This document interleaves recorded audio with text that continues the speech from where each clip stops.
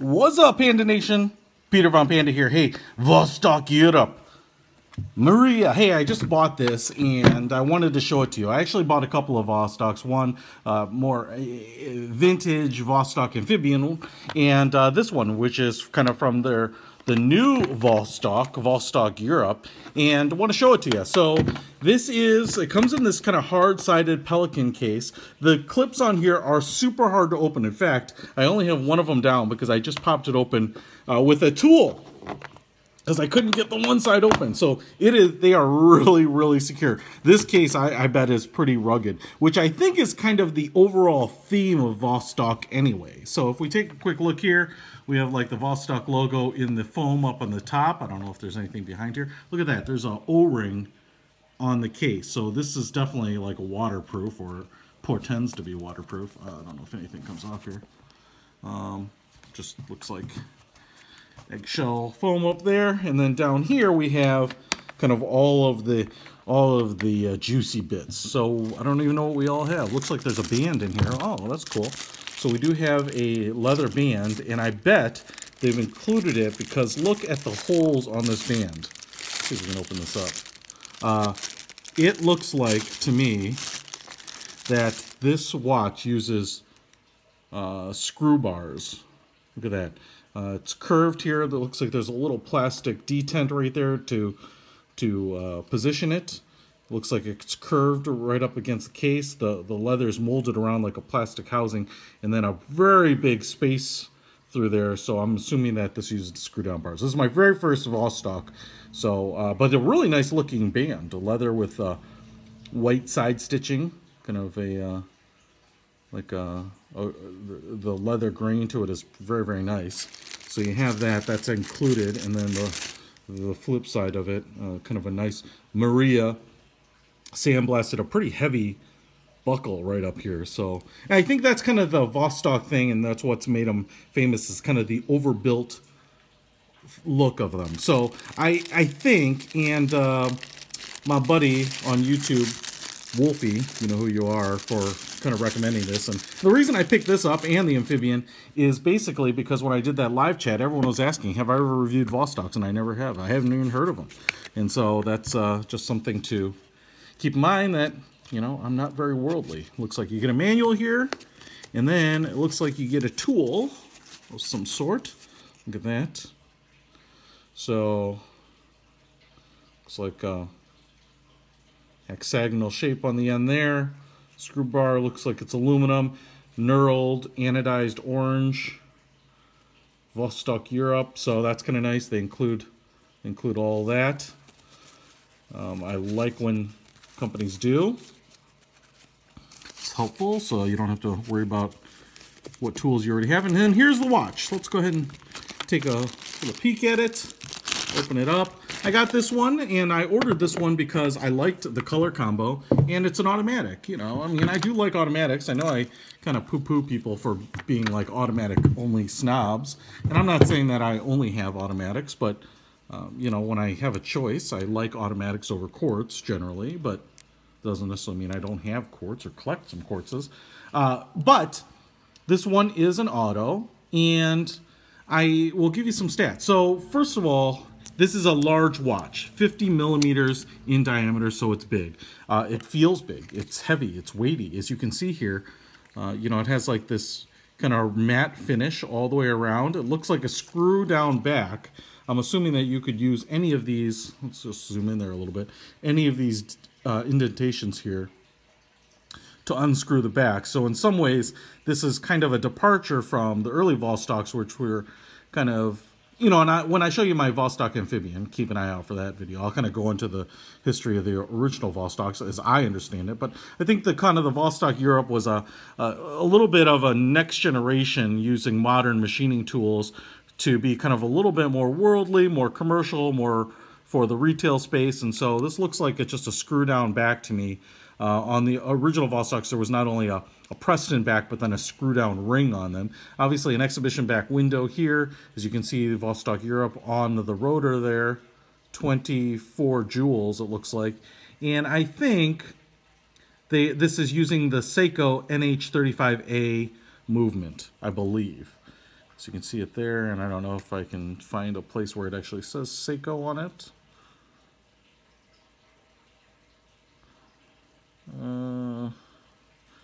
Not particularly, but NH35, so A right there. So what kind of screams to me that it's that SEIKO NH35A is the fact that it's pressed in right there, NH35A, which should be an incredibly nice movement. The Mriya here, AN225, is a huge Antonov airplane, right? I mean, it's like the 747's big brother. You know, we have the mother of all bombs, the Moab, and Russia was like, oh, whatever, we're going to do the father of all bombs, the FOAB. And the Antonov Mriya was that plane. It's like a 6-engine plane. It's just huge and massive. This one does appear to be a limited edition, kind of. It does appear to be 262 of 3,000, so kind of rare. It has like a silicone rubber butt strap on it, and as you can see, as we looked at those leather ones earlier, again, it has a little bit of this hockey stick right there, and I think that's to accommodate, which does look like the screw bar through there. But what's also interesting is there's a little bit of anodized orange around it too, so kind of a nice little detail. You know, it's one of those subtle things that your eye registers but doesn't really fall on a spec sheet. And it's kind of cool. I mean, I like screw-through bars. The thing about them is I've never had real problems with spring bars. Yes, I have pulled on watch bands before or through use and had some of them bend, but I've never had one give out on me. And so I've just always kind of thought these are a little overkill. But, you know, that's kind of the Vostok thing, is overkill, right? You have like this bead blasted finish along the case here. And then the Vostok Europe white band down here too. It's pretty wide. I would say this is like a 24mm wide band. Let's just throw it on the wrist here since we're on the band portion. And kind of take a quick peek at it. You know, the sandblasted type of finish carries over to the buckle, and you can see the Vostok logo right there.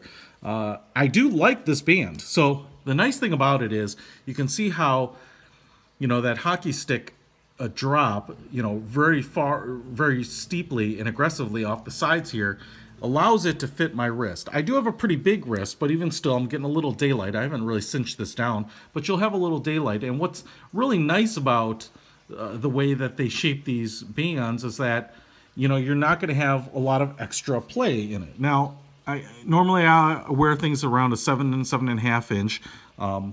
I showed you my Spinnaker Overboard. That's also a big watch. This one reminds me a lot of it, and particularly in the bands because both of them have that dramatic drop. But it's kind of necessary to be able to fit a wrist, and especially if you have a smaller wrist, you know, under 7 inches, you know, kind of keep in mind that you may have some fitment issues with it. But this is certainly wearable to me. If I were to tighten it up one more notch, it's not even loose. I mean, it wouldn't be a problem to wear this around without it. You know, sometimes these watches, when they're too loose and they're big like this, kind of drift and become, you know, under the wrist watches.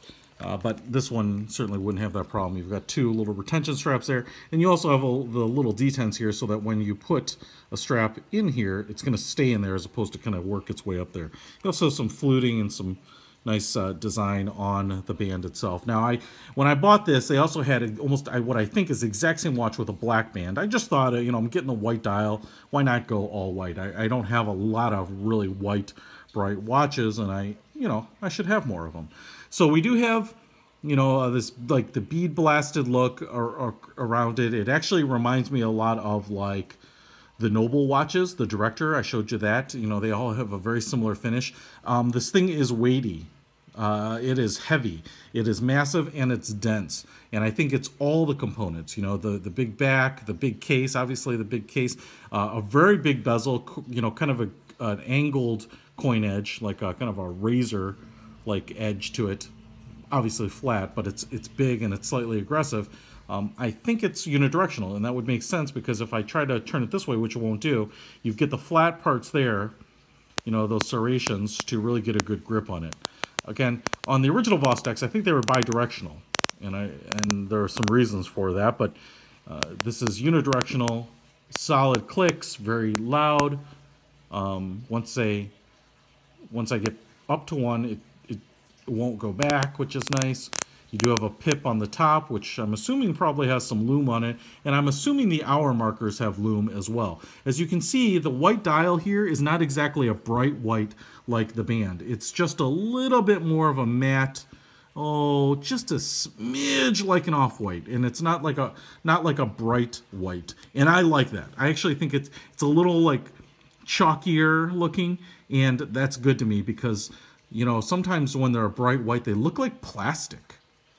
Especially if there's no texturing on there. You can see the dial is textured. We have kind of this, like, looks like to me like looking down on a stadium. It looks like seating rows, stadium seating rows, but it's probably more of an homage to, I don't know, like a radar screen or something like that, or a sonar screen. So you do have that. It's kind of nice. It draws the eye in. I love when dials have design as opposed to being flat.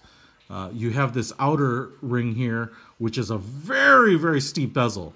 Look at how thick that crystal is and how domed it is. You absolutely get a little distortion of fisheye. But if we kind of hold it steady here, you can look the minute marks on the outside and the individual minute marks on a very, very angled inner chapter ring there. So the dial itself is definitely drooped down towards the middle of the towards the middle level of the case. So it's very, very deep in there. And that's presumably to house a very, very large crystal, right? I mean, if it's a true dive watch, you want to be able to have it, have a crystal and have everything overbuilt. Now, I don't know that this one is, something that you're really going to dive with, and I don't know what its diving credentials are because the hands are in front of it.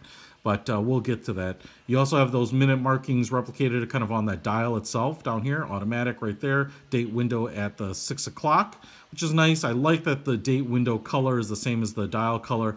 Kind of just makes it a little less abrupt, especially when more subtle, I think. Mriya and the model number down here on the bottom, and then applied markers here, which are kind of cool shaped. They're like little, almost like airplane hangers. They definitely have a lot of 3-dimension to them with a polished edge, and then, like I said, white on the top, hopefully loomed up. We'll find that out. This orange hand here, which I really like, and I like that this kind of, you've got the orange for the initial 20 minutes, 20 minutes of airtime with individual minute markings. I think that black, the white, and the orange work together, especially when the orange isn't so dominant, right? You have kind of like a almost like monument, like this looks like the Washington Monument on the hand to me, right? Kind of these why can't I think of the name of what they're called now? But they're both like that, and again white, but presumably loomed, and then a polished, or a painted black finish. So it looks really nice. Vostok Europe. Now, what's interesting here is the crown is up here at the 2 o'clock position, roughly. Again, some pretty big knurling, reflective of the same type of kind of fin-like gear cuts, and that's probably to give you more an aggressive print to torque it down when you're screwing it down. So I'm assuming that it's a screw-down crown, which it appears to be. I'm going to unscrew it, pops out there, and I'm just going to pull it out. Now, I just wanted to play with the crown because I know Vostoks, at least the vintage ones, are kind of notorious for having a loose crown. I would not say that this is overly loose, but it kind of feels a little disconcerting, but it's really the way the old Vostoks did it, because there were really 2 pieces, the post and the cap. Now, I don't know if this is that, or I'm just being a little oversensitive, because all crowns have kind of a little play in them. But as you can see on the second position, I can change the time so we can get out of the way of the logo there. If I push it in one position here, I can feel it winding. If I turn it the other way, I don't know if that's the date adjustment. If I turn it pull it out here one more time. Okay, so there's really kind of the popped out position, then there's this first position where I go counterclockwise, change the date, and it looks like, yeah, there's a third position really to change the time there. 200-meter water resistance, so 600 feet. That's pretty serious, dive capability. I would never get there. I don't go in the deep end of the pool. So you do have that, no Vostok logo or anything on there. As you can see here, there's a little bit of subtlety in the case, the way kind of the lugs are machined from the case is that kind of makes them look like they are attached, right? You get a little bit of a lip there before you get to the flat edge of the case, or same on this side. But looks great, man. I mean, I just think, you know, like I said, for having recently discovered this watch brand myself, and for the whole, having it in my hand for the first time, I really, really like it. One thing I did notice that's a little funky is that the tip on the silicone band, or the rubber band here, is like slightly angled. That's kind of funny. That's kind of cool. Vostok Europe. Now, there's kind of two philosophies about Vostok and Vostok Europe, and I'm going to tell you that they're going to be different. One, basically, getting my Vostok amphibian was kind of tough. I had to buy it from a Russian guy, and it's not old. I think it's kind of new, and I'm hoping to show it to you and learn about it myself. But one of the things that I think is supposedly really interesting about the Vostoks is that they're cheap and overbuilt and kind of run like a tank, and they're still great watches, and they keep good time, and they're kind of a novelty and just a smoking good deal. Okay, the Vostok Europes are almost not the opposite, but you know, my Vostok amphibian, I think I paid like $70 for, $80 for. This one is like a $600 watch, and I think that's like off of an $800 retail. Now you do get an automatic movement with it. That's the tried and true SEIKO movement, and you get what looks like to be a very high quality piece, really overbuilt, and a really beautiful, and with all kind of the modern trappings of a great watch. But it's not like a smoking good deal, and I'm not saying it's a bad deal. It's just not like they're giving these away. You know, when I was reading about the original Vostoks and what to buy, I guess the thought was, go out and buy any of them. They're just cheap and they're way underpriced. These, I think, are very fairly priced, and you know, I bought this one. I paid for it myself because I wanted to see what the Vostok hubbub was about, and I really like it. I think it's a good value. You know, $500 or $600 or $589 plus tax and shipping, I think was what I paid for it.